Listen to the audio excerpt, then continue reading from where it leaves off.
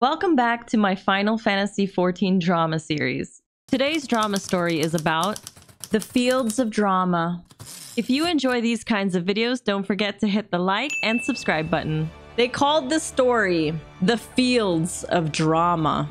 Hello, Pathra. I was recently introduced to your channel and enjoy your content. I've been playing PvP since Heavensward and thought it would be fun to share one of my experiences. This story takes place during one of the content droughts of the game. The majority of my FC members had gone off to play other games during this time, so I was mostly alone when I was online. I didn't have any other games to play at the time. I had done everything PvE related that I wanted to do. All that was really left for me to try was PvP. The skill ceiling required for PvP back then was a lot higher than it is now. There was no guard or recuperating skills to rely on. That's true. It was different. Some people actually like the old PvP, and some people like the one now more than the older one. Just preference. Old PvP was scary, you think, chat? I like how the moves are more limited now. The other one felt a bit overwhelming, but it's hard to say because I was very new to the game when the old PvP was around. I had more time with the new PvP. You never played the old PvP, but you love the new PvP. Yeah, we just had a, it's so easy for us to talk about the new PvP because all of us know it, but not many know the old one. There was no way to mitigate damage, and the only way to get healed was through the healers. It was truly a game of wits and skill. So they're a big fan of the old PvP. My favorite PvP mode was the Fields of Glory Shatter. That to me is the worst one at the moment, because right now we're only cycling through 3. We have Onso. That's my favorite one. And then we have Seal Rock. And that one's, I'm fine with that one because I'm trying to get my coat. I'm still trying to get my coat. And then Fields of Glory to me is my worst out of the 3 right now. I just attack crystals and I'm like, okay, this is so less interactive compared to the other ones, the other maps. My main job was Dark Knight. I played Dark Knight before it was meta, like it currently is now in PvP. They're right. Dark Knight is OP right now. Is it still OP? I just know it's so meta. Everyone loves Dark Knight because it has that move that pulls everyone in. It's just really handy for your team. Back then, you could have a full party of 8 and a pre-made party had a good chance of winning. Wait, you could have a full party of 8? They took that feature away. You could only do a party of 4 max now. I didn't know back then it was 8. Most of the player base for PvP never bothers to learn their buttons or are just there for participation rewards. They don't take the time to learn to PvP properly in general. Yeah, because PvP is part of the dailies. You'll get players that just literally do it for the dailies, and that's okay. You got 76 players in there. You'll be fine with a couple of people who don't know what they're doing. Oh, it's 72? Okay, 72. I can't do maths. 72 people. If you're in a team that has a lot of new players who just stand around and don't really do a lot, then yeah, your team's probably gonna lose. One time, I joined one of these pre-made parties because they had a slot open. One of their regular players had left.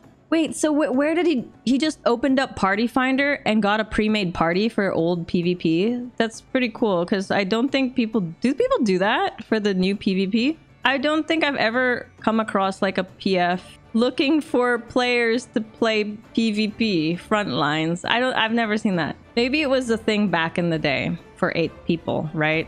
I could tell they were serious about their business based on the party composition, and I wasn't surprised when we won the match. After the session had ended, I received a message from Veronica, who was the leader of the pre-made. She had noticed that my damage was in the top 5 players of the match, and she was impressed.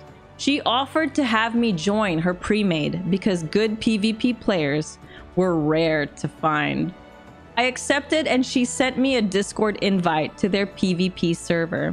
I saw people in the voice channels and I assumed they were in there seriously coordinating everything that they were doing. But when I joined the voice chat, I found out that it was the opposite of what I had imagined. It was just a bunch of normal people messing around and having a good time. Even when we were in the heat of a battle, the chill mood still prevailed. I ended up making new friends right away. It was comforting to know that these try-hard pre-mades were actually super chill. Sounds like a nice community, whichever PvP community that was back in the day. I ended up getting somewhat closer to Veronica, our white mage healer. Since I played tank, I'd protect her and she would support me. Okay, we know where this is going. She would give me compliments and thank me for peeling for her. I was doing my job as a tank, but I would be lying if I said I wasn't flattered. This is where love began to bloom on the battlefield. That sentence. This is where love began to bloom on the battlefield. But Veronica was dating and living with another guy who was in the pre-made. His name was Logan. Logan was the machinist in our party. He was known for his reckless style of play. He would always overextend and make Veronica work extra hard to keep him alive. If he did die, he would chew Veronica out, saying she was a trash healer. Damn. Actually, Veronica was a solid healer, and even with my support to help Logan when he overextended, we would barely be able to keep him alive sometimes. The echo of an ego. Bombastic sign. Chai, you're so funny. Without Veronica pocket healing him, Logan was legit trash. He had zero awareness and zero skill.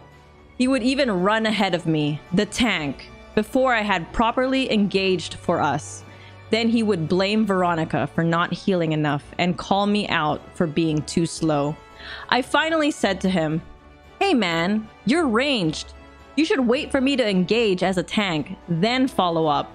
It'll make things a lot smoother for us as a team." Logan replied, "Nah bro, if this dumbass healer would actually heal, there wouldn't be any issue."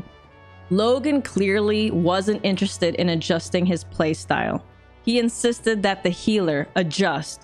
Veronica came back with a sharp retort, cussing him out and saying what a stupid range player he was. Why the F were you in front? You act like you're a melee job when you're an effing range job. We even have a dedicated tank player to engage for us to make shit even easier than it was before. Logan then replied, "Why don't you just shut the F up and heal like you're supposed to?" They would bicker in voice chat like this on a regular basis. Then, moments later, they'd calm down and everything would return to normal. I'm pretty sure at that time what I was witnessing was a toxic relationship. Oh, 100%. This guy is just being asked to Veronica. Not gonna lie, I don't think I'd mess with Logan. He sounds scary. It's the name. I'm telling you, it's the name of the character in the story. Because Logan sounds like the Wolverine guy. One day after we had done our rounds of stomping noobs, that was in quotations. One day after we'd done our round of stomping noobs, Veronica messaged me. She vented to me about Logan's behavior and I sympathized with her. Gotta empathize. Empathize, not sympathize. Well, I prefer empathy over sympathy. I don't know about you guys. Logan would legit be on the floor all game if not for her. Then Veronica started complimenting me. She told me how well I played as a tank and how easy it was to support me. Now, I had played competitive fighting games for the past 4 years, and naturally, I had integrated some battle strategies such as positioning, playing footsies, and baiting skills out of other players in order to counter them. These were all things I thought were common sense, but it wasn't common knowledge in Final Fantasy XIV PvP, and this knowledge made me an above-average PvP player. That was really cool, but also really sad. It sounded a little pretentious. I was like, I don't know what skills you have to learn exactly in fighting games that would make you better in Final Fantasy XIV PvP. There's a little, but I feel like they're so different. This guy's tooting his own horn. So he's basically saying it's so cool that I know it, but so sad that other people don't and that they suck. Oh, that was hilarious. Veronica and I got pretty close while we were talking that evening. My feelings for her were growing, but I tried to repress them. She was in a relationship. I would just offer to listen and comfort her the best I could. It felt a little better that she relied on me as a friend. It helped to ease my aching heart. A couple weeks later, Veronica told me that Logan and she had gotten into a nasty argument and that he had moved out of her apartment. Oh, so they were like boyfriend and girlfriend IRL. She was hurt and upset, and she apologized for always venting on me. At that moment, I confessed my feelings to her. Not the best timing. Like, oh yeah, me and my boyfriend just broke up. By the way, I like you. Not the best, but it's the worst. Yeah, really not a good time. Really not a good time. Where were we? At that moment, I confessed my feelings to her. I know the timing was probably not ideal, but my feelings got the better of me. I mean, OP does say the timing wasn't ideal. Something must have happened in that conversation that made OP feel like, oh, now is the time to tell her. So maybe, I don't know. We started dating right away. That was fast, right after the breakup. She surprised me by transferring to my server, and we were married in-game. We were incredibly happy. My heart was set free at long last. Unfortunately, fairy tales don't always have happy endings. After dating me for about a month, Veronica suddenly disappeared. I tried to contact her for 2 weeks with no response, and then finally I got a reply. She apologized and she said she had been busy with work, but something seemed off. I did some detective work and found out she was dating another guy. I was heartbroken and devastated.